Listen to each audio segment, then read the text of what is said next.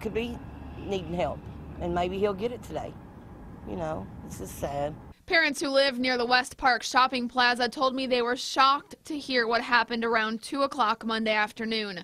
Lawrenceburg police tell us a woman called 911 saying that she saw a child with an alcoholic drink in his hand and also acting drunk while he was sitting in front of the Lawrenceburg Dollar General. Lawrenceburg police tell us then when they responded to the Dollar General store here, they did find the 12-year-old child sitting on a chair in front of the store. Police tell us that child was drunk.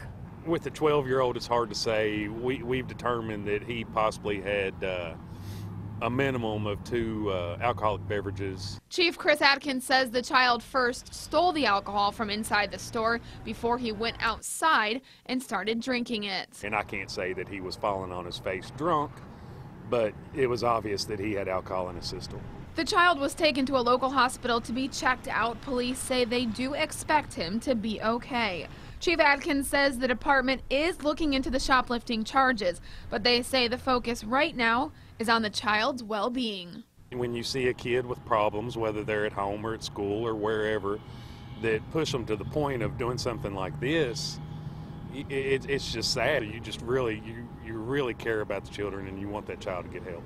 In Lawrenceburg, Monique Blair, WKYT.